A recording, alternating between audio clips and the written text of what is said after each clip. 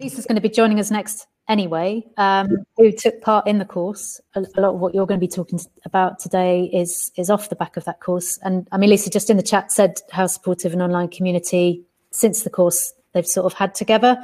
So everyone's been really kind. And I think that was, I'm just going to invite Lisa on now. I think having that sort of regularity in this sort of digital sort of time was quite helpful for everyone, sort of having that kind of period there. So yeah, Amanda is just asking here. So we know Amanda's a singer and had quite obviously not been able to sort of perform and that sort of thing. So she's just said during the pandemic, many are worried about their future, especially if you work in the performing arts. So, I mean, do you have any advice kind of moving out of the pandemic mindset and how to apply that into something like performance? And it's quite different to the sort of the work that you do, but I mean, you're also a DJ, aren't you, Justin? So that kind of performance level does impact it as well. I mean, I suppose it helps to think, if you can, I think slightly left of centre to where you are. It's like, you know, for me, like you say, I also work. I mean, I'm hugely passionate about music, but I didn't really have an outlet for it. But as soon as I started working for the restaurants, I was like, DJ here. But it's like, you know, are there opportunities that can, I mean, it's so difficult for performing artists at the moment, and it is going to be a slow journey back, I think. But there may be other ways of doing this. I mean, I just think like outdoor performances, obviously, in the but I also think more than that, Amanda. I think, you know, it's sort of a little bit of the interview sort of scenarios, like why don't you do Instagram lives if you feel comfortable doing those, but like with other performers that you may be trained with, but also utilizing this kind of in-between time where you can't perform and things aren't going back to normal, to really learn and like learn from others, and then but sharing it with everyone else so that people think, well, this Amanda lady, she's getting to know some interesting people, she's got some interesting conversations going on.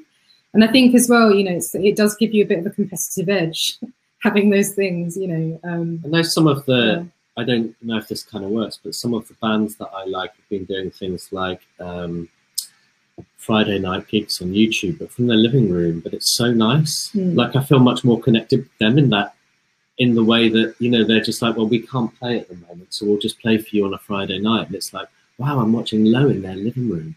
Whoa, this is so nice. Do you know what I mean? And you feel really a part of it. So it's like, can you create, there are other opportunities to be had, but it's just finding the thing that works for you, I suppose. And hopefully there's a, you know, we're on the way out, you know, towards being able to do things again anyway. Yeah, and I mean, that had been a sort of large part of what you took on board from the course, wasn't it, Lisa? Just that whole thing about, well, I can't do what I want to do at the moment, so this is an opportunity just to do it. So this is what I was going to talk about. So you've just cut out half my talk now. Oh no, sorry.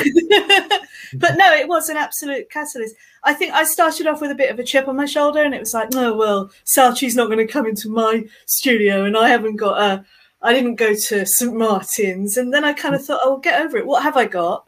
And what can I work with? And I worked with that, and it's been phenomenal. It's been an amazing experience. Wow, so yeah, but I'll cut my short talk there, shall I?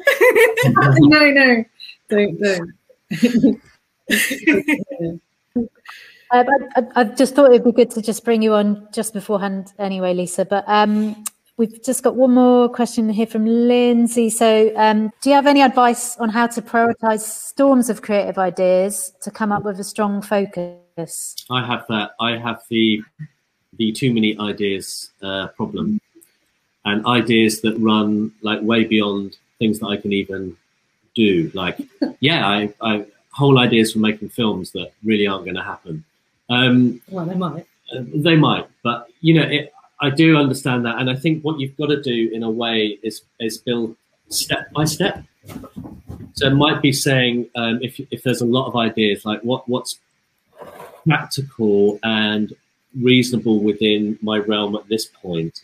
It's a bit like when I started with the restaurant, and quite quickly I've got all sorts of ideas about whole conceptual, you know, interiors, but it started with a few mirrors on the wall and slowly has developed. So I think it's like what if you can stand back enough to say, what's a sensible thing to do now that I can build on and start to bring other ideas in, it's almost like you need to put them into some kind of order and start from a point that's doable in a really pragmatic sense. Like, you know, where can I start? And, you know, if some of these ideas are really quite ambitious, like, well, maybe I can get to there, but through several steps. I mean, that's one thing that, I mean, I'm a big list maker, and then, you know, you go back the next day and look at the list and you think, well, films 1 to 4 aren't going to happen yet, are they? So maybe I'll start with something really quite small, like a small pan across an installation, and a video starts. Yeah, just having a book or noting them down, but also I think having kind of rules as well, or even how you know, maybe there are 5 ideas that you can do. So but you sort of try to basically schedule your week. So Monday you're doing this job, Tuesday, or you do 1 week on one thing. And so if you actually, but when you actually just put those parameters of an actual day and time, it can help kind of reining is not the right word, but sort of help shape your week, you know, and help you kind of focus in on one thing on one day, rather than everything kind of being like, well, I could do this, that, and the other, and just like sitting down and being like, well, you know. And this goes with just not just ideas, but just life in general, and like having to juggle things. And like, well, Sunday is a studio day, I'm going to do drawings on this day, and then on Monday I'm going to try out that new thing with like clay or whatever it is, you know, and just trying to write down a structure for yourself and then going wild within that structure. Yeah. It's interesting because just going back to something that Lisa said, I think, you know, when we were doing the course, and it can look a little bit like, oh, well, these two have done so many things, but you know, those things were all done very much one at a time over very many years. Do you sort of mean? So it's like they all started in one place and then very slowly ended up somewhere else. It's always thinking about, okay, so I don't have to do everything on that list this week. Let's give myself some time. So it's also like, you know, first things first. I think that's exactly what I got from your course, which was don't just sit around waiting to be discovered, and go and do something for yourself. And it was clear that you'd done that. Although, you know, I see you as someone who had a really good education and a really fancy college and got to meet all these amazing people. But when I get beyond that, I actually see that you work for that, and you've done it incrementally, step by step, until you got there. So strangely, even that stuff, like you say, you know, I did graphic design at St. Martin's when it was trendy to do that. They didn't teach us anything, you know. Oh, I know. It just sounds good. That was great, but they just put us in a room together, and they put good people in a room together. But really, at the time, I thought they taught us nothing. No, I remember you saying this on the course. Yeah, jobs for years, and actually now people have become, they do amazing things. But at the time, we thought, what a bunch of losers! Like we just didn't do anything. You know, it was really tricky, and people think, oh well, you did that, you should be top designer in a agency or something. But in a funny way, it was more, they were expecting us to do that whole social thing before we were quite ready for it, you know, like get together and make our own products and just be independent. They were trying to force you to do it for yourself by not really giving you anything. You did it. You looked for places where you could exhibit, and you set up exhibitions, and you started curating. And it all, you know, it's sort of, if you look at where you are, you started there and you ticked off the boxes until you got there, really, didn't you? And that's what I took away from the course, was that there's no earthly point in me sitting around waiting for Saatchi to walk through my door, because that's not going to happen. Yeah. It's just not. So let's do what I can do.